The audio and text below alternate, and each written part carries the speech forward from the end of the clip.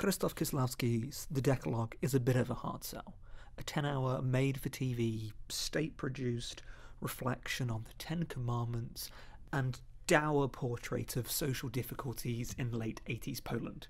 However, it's so much more than this, and I aim to reveal to you why you should spend 10 hours of your precious time exploring the lives of the characters in the housing project that make up the Decalogue.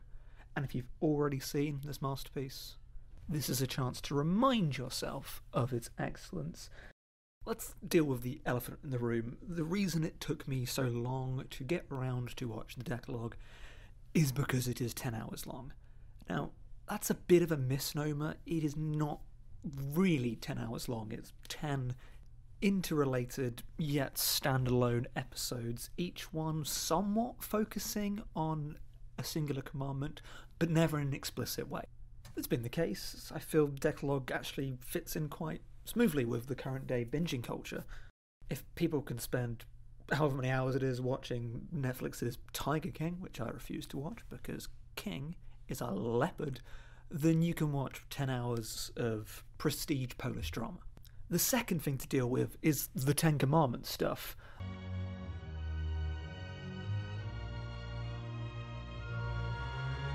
I mean, functionally, the Decalogue, hence the name, is about the Ten Commandments, but the secret is it's also kind of not.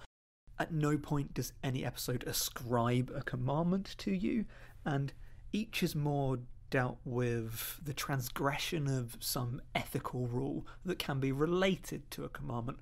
These are not reflections of an antiquated rule of ethics.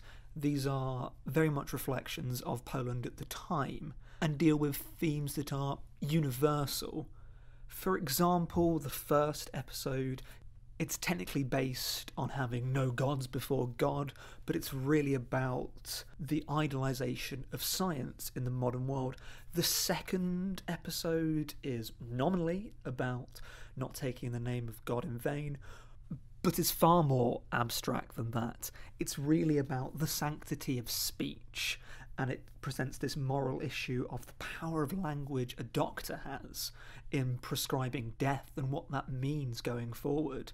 Another perfect example is the fifth commandment, thou shalt not kill, which in the Decalogue turns out to be one of the most powerful and affecting non-polemical arguments against the death penalty you will ever see. And I want to get back to this phrase, non-polemical. This is political filmmaking all the way through, but it's also social realist filmmaking.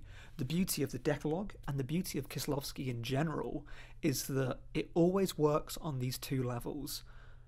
It reminds me of his other major work, the Three Colours trilogy, which is, again, nominally about a reflection of French values, the tricolour, the red, the white, the blue, liberté, égalité, fraternité. And to an extent, the trilogy is about this, but to another extent, it's also an excuse to get some funding to make the movies he actually wants to make. Much like with those films, in the Decalogue, there is a root theme that is accessible, but they're about so much more. And at every point, and this is why, to me, Kieślowski is one of the best filmmakers of all time, there's this perfect balance of perspectives. Everything works on this wider symbolic and political level, yet every single episode works on a deeply dramatic and personal level. They work as dramas about characters as much as they work as thematic and artistic pieces of cinema. Take the first episode, for example. You watch it because it deals with this lovely and very heady debate about science versus religion and what the changing face of technology will do to society. And you can also read this as a much wider point about the state of Poland as this unthinking, unfeeling machine, the ruthless efficiency and precision of a legal system or a framework that again rears its head in episode 5. But it's also just a compelling drama about a father and his son in which you care about the characters and their relationships. This is humanist filmmaking. It's not the cold clinicism of some other filmmakers. It is intellectual, It is rich, it is deep, it is profound, but there's always a human angle to grab onto. So again, I urge you to watch or re-watch these films because they're so rewarding. And rewatch is a key word here because these are films that really hold up to a very precise and careful viewing. For precise examples of this, in every episode there is sublime visual storytelling. So much of Dekalog is mood and atmosphere. The cinematography and the acting is as important as the dialogue. A very clear example of this is in the second episode, where there is this moment of this bug climbing out of this glass against all odds, which wonderfully thematically reflects the overarching narrative of the episode. And Dekalog is full of moments like this that really reward a very attentive viewing, which leads to the question of what is the best way to watch the Dekalog. And I'm kind of split on this. Fundamentally, I think you should watch them in succession, but not all at once. The reason not all at once is because it's 10 hours long and that's too long to do anything. Also, these are episodes that demand reflection and engagement. They are not disposable. I personally watched it in 3 viewings, one of which was 5 hours long, because I found it really compulsive. I found it really engaging. But you may want to spend more time, and I'm eager to go back and revisit particular episodes. The one thing I will insist on, though, is watching it in order. It's very easy to see this as 10 standalone films, and they somewhat are, but the connectedness is incredibly important, and the order is really important. I mean, you get these wonderful revelations when you start to think about the interrelated parts. I mean, on a basic level, there are characters that reoccur. If you look at the Wikipedia page, they'll note the theme of milk, which reoccurs, which is an interesting observation to make. But to go back to this first episode, there is this thematic green glow, which is the computer screen, which again has this symbolic and narrative relevance. And in this episode, it's a reflection of a way of thinking, of an approach, of a rationalism, of an emotionless state, of a precision. And then we get to episode 5, which may be the best. And the whole thing is filmed differently. The whole episode has a green tinge. It's like a David Fincher film.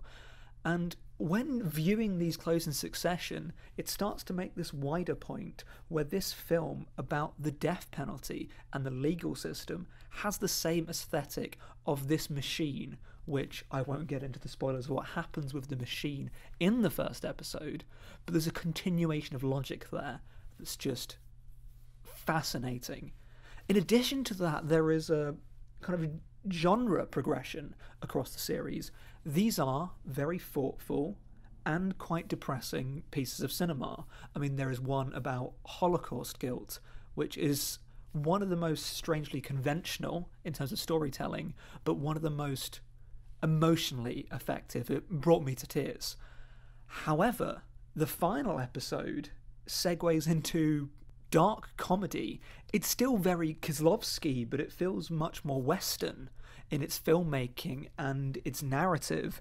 It's more this kind of like crime film about this underground stamp market and all the intricacies related there. It's really quite funny and it's awesome. And it seems so out of piece with the rest.